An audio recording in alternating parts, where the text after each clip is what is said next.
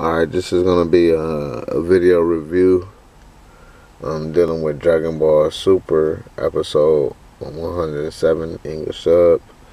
First and foremost, I want to give all praises to the Heavenly Father, Yahweh, and I do so in the name of His Son, Mashiach Yahushua. This is pretty much going to be a review from, you know what I'm saying, I was watching Dragon Ball Super earlier, once again, and pretty much the only thing that really was alright. It was a decent episode, you know what I'm saying.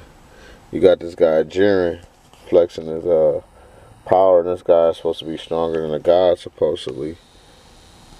And so he hit this guy, this blue guy with some type of beam punch. Some type of beam punching, you know what I'm saying? It blew him off the board or whatever in a tournament of survival and whatnot. But yeah, this guy Jiren, he's pretty different, man. And Goku's definitely gonna need a new form to deal with him, because I already seen in one video when he took out Kale with that one punch, you know, straight blew her up, you know, to stop her berserker form. But yeah,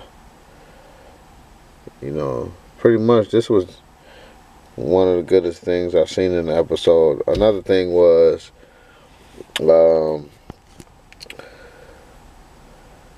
what I really didn't like in the episode, I would have to say, was how Master Roshi winds up falling off of the board like it's nothing. You know, after he didn't went that long, he finally got off the board. I didn't like that. And I didn't like how Vegeta they almost set Vegeta up to let him be put in a Fuba jar. Like, that was stupid. And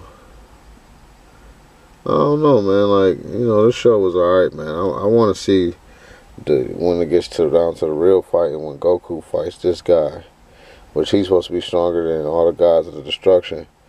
So, like, that's like ridiculous, you know. And he's supposed to be immortal. So I don't know what they're trying to say.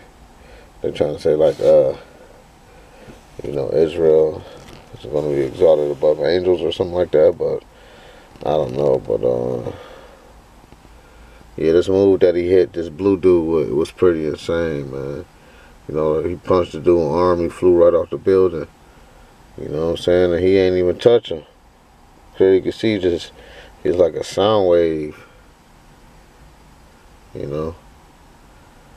But that, and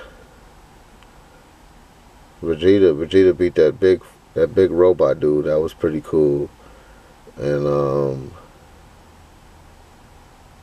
I can't wait. I hope Goku hurry up and finish off that girl Reprimand, because, like, she just needs to lose. But, man, totally, man, this show was alright, man. I'm ready for the hour show they've been talking about, man. You know what I'm saying? So, alright.